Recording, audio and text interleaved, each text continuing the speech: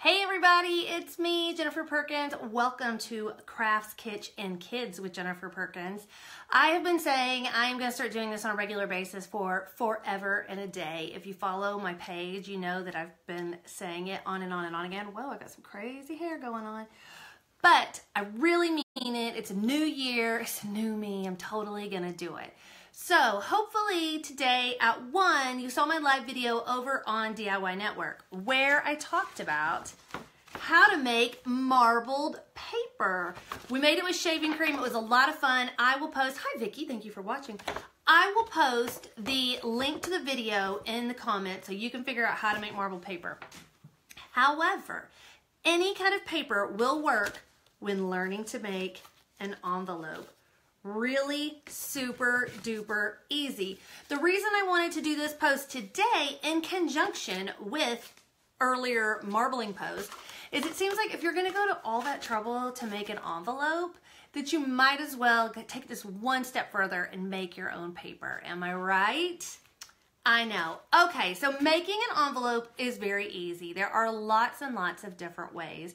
You can look them up on Pinterest or whatever, and there's all kinds of, dimensions and all kinds of things. Hey, Krista, thank you. I'm so glad you liked the video earlier. Like I said, I'll post it in the comments. This is what I did with that paper. A lot of people over on DIY Network were like, show me how you make the envelope. Show me how you make the envelope. Well, this is where it's going to be. So like I said, there are tutorials on the internet all over about like where to cut, where to do this, whoa, whoa, whoa, whoa, whoa, whoa, whoa. Well, lucky me, randomly, Fiskars, I'm going to like straight out say it, sent me this board thingamabob, right? And I looked at it and I was like, there's so many numbers, it's scaring me. There's so many numbers and there's measurements and things have to be exact and I have to use a stylus. But it was really easy. If you know me and my crafts, I'm not a measuring kind of guy. I am a cut twice, measure once kind of person. But this tool is actually really easy to use. And this is what I use to make my envelopes out of the marbled paper. So let me show you how I did it. And guess what? Fiskars was nice enough to give me an extra one of these boards to give away. So I'm going to give it about a week. Leave me a comment. Tell me like what kind of card you'd make, who you'd send a Valentine to. Hi, Dawn. Hi, Betsy. I'm so glad you guys are watching. Oh, wait. Dawn says she loves repurposing calendar paper. Ooh, that would be cute. Good call. Good call on that one, Dawn. So leave me a comment. Tell me who you'd send a letter to, what you'd make an envelope out of, just whatever. And I will pick a winner in 1 week from today to win their very own Fiskars board, because not only does it make envelopes, it also makes bows and boxes. What? I know. I haven't tried those other ones yet because I just barely conquered envelopes last night for my video today. So without further ado, let me show you how this thing rolls. So the first thing you need is it comes with this handy dandy little guide. It's got this little sliding thing here, right? So it's going to tell you if your card size is 4 by 5.5, which is what we're going to do, then your paper size needs to be 7 7/8 by 7 7/8. And then it tells you where your ruler position is. And by that, it means this ruler position. And I am not going to lie to you. I had to have my husband come in and mark on here. Let me see where it is. He marked on here where it is, and he marked on my ruler because that's how I do math. Anyway, I digress. So first thing, you need to pay attention to what is my paper size, 7 7/8 by 7 7/8. Well, if you have a standard piece of paper, this paper that I marbled, I actually did this with my 6-year-old son. It's a lot of fun to do with kids. Take your ruler, measure that sucker out. Just like that, just like you would think, and then cut it out. Just use your scissors and cut that baby into the right size. Now this is all contingent on what size card you have. Now you could make an envelope for a ready-made card, like let's say you went and you have a whole bunch of ready-made thank you cards, but you wanted to make special envelopes. But you could also make a custom card, obviously, to go inside your fancy new envelope. Totally up to you. So I have this one that I have already cut. So let me flip my camera down and I'm going to kind of show you how this gizmo works. Now, obviously, it comes with all the instructions you need. Hi, Kara. Hi, Allison. Thank you for watching. Okay, so let's see. Allison says correspondence is a lost art. I totally agree. And you know, April is letter writing month. So you might as well start now making these envelopes so you can write one every day. Betsy says, I love numbers. Well, Betsy, I know you do, Miss STEM Night. Me, not so much. I can cut that yarn for you, but besides that, that's about it. Okay, so let me flip this down and show you how this little doohickey works. Okay, so can you see the board okay? So as I said, you have your little chart, right? And so it's told me what size paper I need according to what size card I'm gonna have, and then it also tells me my ruler position. So what that means is this edge, I want to make sure you guys can see this. This edge needs to go at that point, which is 3 3/8. So put it there and punch this, okay? And then there's a line right here, and it comes with this stylus. And you find that little lane there, and you go all the way to here, okay? So that is step number 1. The next thing you do is you kind of no longer pay attention to this number over here. Now this little line here, this little groove is going to be your guide. So you spin that around, and here's another little score line. So line this up, find it with your stylus. When you feel that you're in there, you punch it again, okay? And then I'm going to find it over here, and you're going to mark it. Now these score lines are where you're going to fold your envelope, okay? And so see, and I'm turning it counterclockwise, and when I punch it, it's doing this, okay? So let me flip this up really quick. All right, so once you do that all 4 times, I have one somewhere around here that I have already done all the way around with, right? I've got these little crevices where I punched. It's gonna tell you exactly how to punch. It's really easy to punch. And then you can see here where it's scored, and this is making it foldy. Now the next step is, once you have this all done, this is your basic envelope. You could leave well enough alone. Hi Linda, back for part 2. Yay, I hope you guys aren't sick of me. Are you like, dude, how many times are you gonna go live today? I've seen you on Facebook and Instagram. I'm over you. I don't know that I'm going to do these evening Facebook Live things anymore. It's a lot. Once the kids come home and dinner, and I had nephews here all afternoon, whew, it's a lot for me. Okay, so I've got this. There's one more step. Let me flip it back down.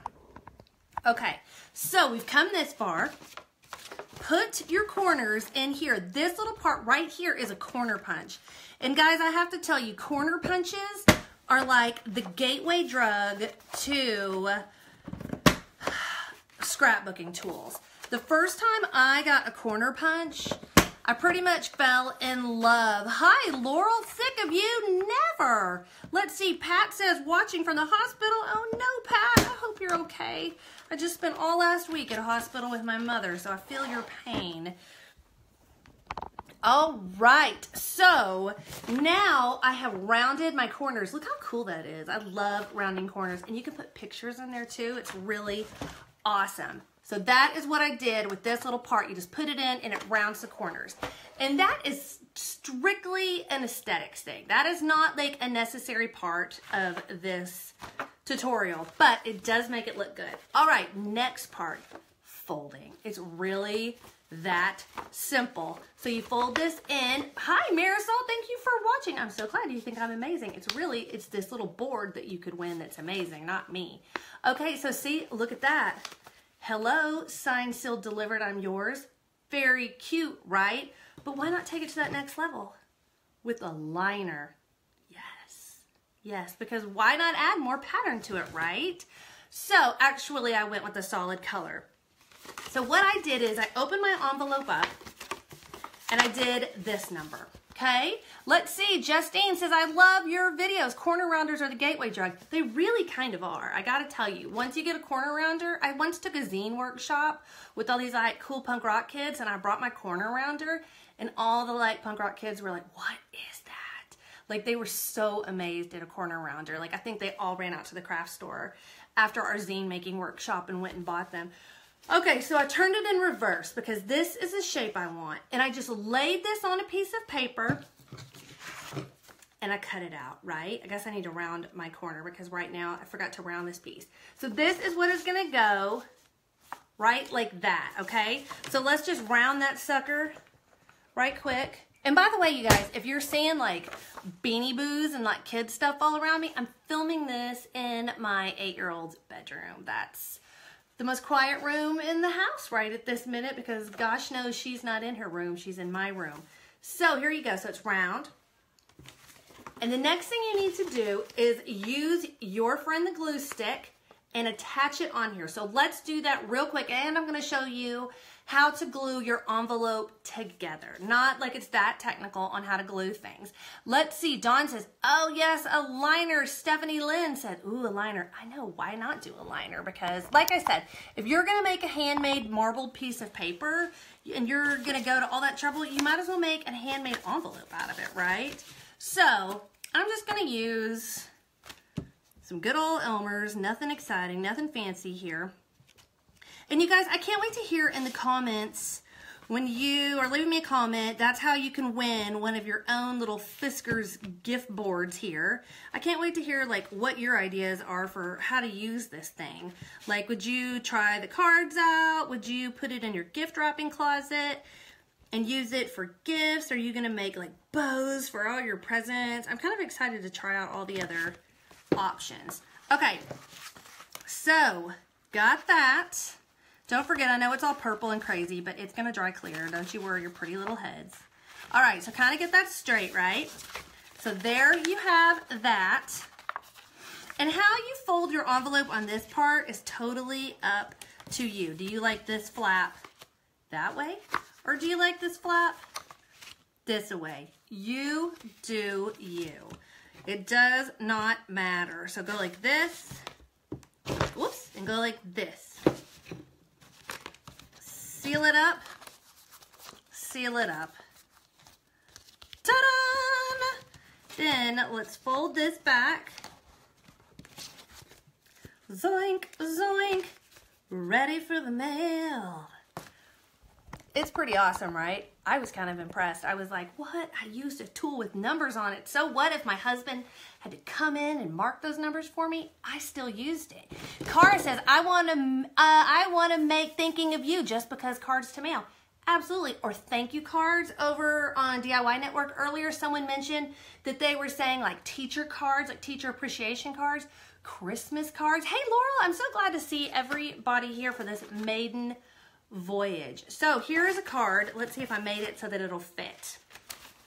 Right? I made this one earlier today over on DIY Network. This was something else you could do with the marbled paper. And don't forget, I'm going to post in the comments. If you didn't see that video earlier, I'm going to show you how to make. I'll post it in the comments so you can make your very own. All right. There it is. Boom. Find you a forever stamp and pop this little sucker in the mail to a loved one. Easy, easy, easy.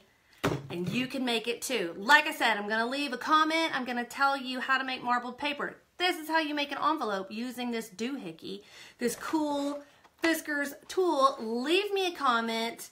Tell me what you do with it. And in a week from today, I will pick a winner and Fiskars will mail you your very own because they're cool like that. So, any hoodle. Thank you everybody for watching. It really means a lot to me. If you have a fellow letter writing friend and you want to share this or any of that kind of fun stuff, go ahead and share this with them. They'll appreciate it. And hopefully I will see you again within the next year on my own page broadcasting live, but probably not on a Thursday night. It's a lot of live in one day. So I will see you guys sometime soon. I will keep you posted. Bye. Thank you for watching.